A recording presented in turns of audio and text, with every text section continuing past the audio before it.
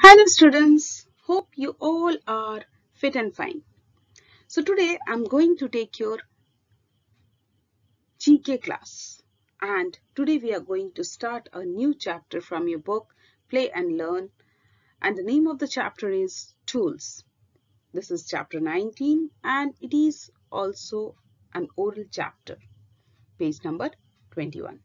So let's start. So students, in this chapter we are going to learn about different types of tools. So what are tools? Tools are particularly important in construction work. So they are primarily used to put things together or take them apart. Now in this slide you are seeing two tools. One is hammer, another one is pliers. And we know that hammer is used to fix a nail or to drive nails into wood, to shape metal or to crush rock. Another one is the pliers, and with the help of the pliers we are cutting wire.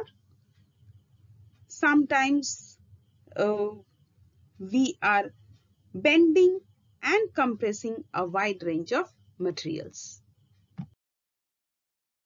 Now here you can see first one is plane and the next one is spanner. And plane is used to flatten or reduce the thickness of a wood, or it can impart a smooth surface to a rough piece of lumber or timber. And next one is spanner. So we are using spanner to fix a screw anywhere, or we are sometimes it is used in turning rotary fasteners like nuts and bolts. Now here two more tools are there. One is pipe wrench, another one is screwdriver. So the pipe wrench is used to turn threaded pipe and pipe fittings for assembly or disassembly. So assembly is tightening and disassembly is loosening. So we have to use the pipe wrench for these purposes. And now what is the use of screwdriver? So a screwdriver is used to open up a screw or to tighten a screw. Okay. Now three more tools are here. First one is scissors. I know you know the use of scissors to cut a cloth or paper. We are using scissors. Now next one is saw. Mostly the carpenters, they are using saw, and it is a tool consisting of a tough blade or chain with a hard toothed edge. It is used to cut through material, very often wood, though sometimes metal or stone. Now next one is file, and it is used to remove fine amounts of material from a workpiece. Okay, so these are the three tools which sometimes a carpenter may use or any other people are using. Now here you can see two more tools.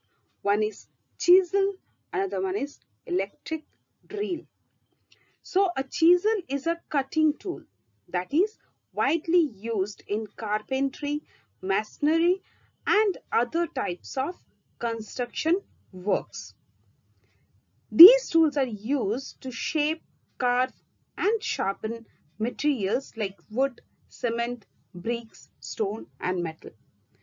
So another one is electric drill, and this is used to make hole in the wall or on wood or on metal. Okay, now we will see a video to recapitulate the chapter.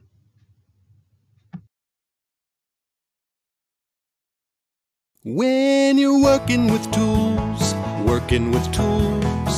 you hear all kinds of things. When you're working with tools, you hear all kinds of things.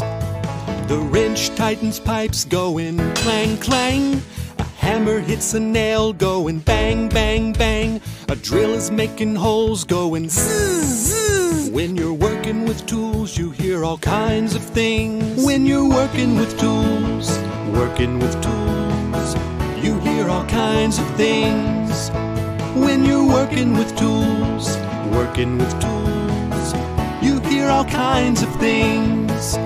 You hear thuds and squeaks, cracks and rings. When you're working with tools, you hear all kinds of things. You hear bangs and booms, clangs and zings. When you're working with tools, you hear all kinds of things. Cutting wires with some pliers going snip, snip. Cutting paper with some scissors going clip, clip. When you're working with tools, you've got to be real safe by wearing gloves on your hands and goggles on your face. And boys and girls, when you're working with tools, always follow mom and dad's safety rules.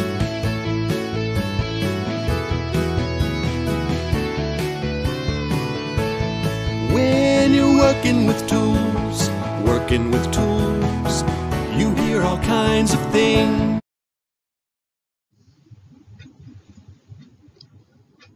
I think now you understood what are the uses of different types of tools.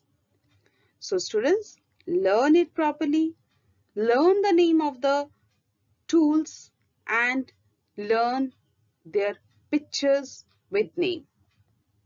So that's all for today. Goodbye. See you again. Thank you.